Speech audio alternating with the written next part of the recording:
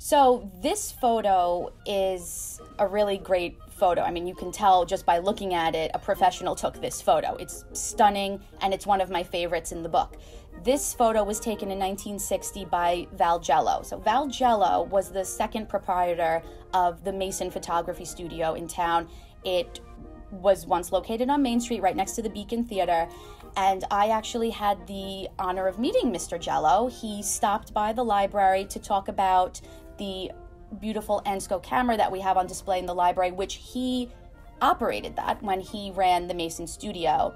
So this is a traditional maritime ceremony, although it does date back to Mediterranean fishing villages. The local priest would come and give a blessing for the fishermen, that they would have a prosperous fishing season. And I know the Manhasset Bay Sportsman's Club sponsors the blessing of the fleet every summer.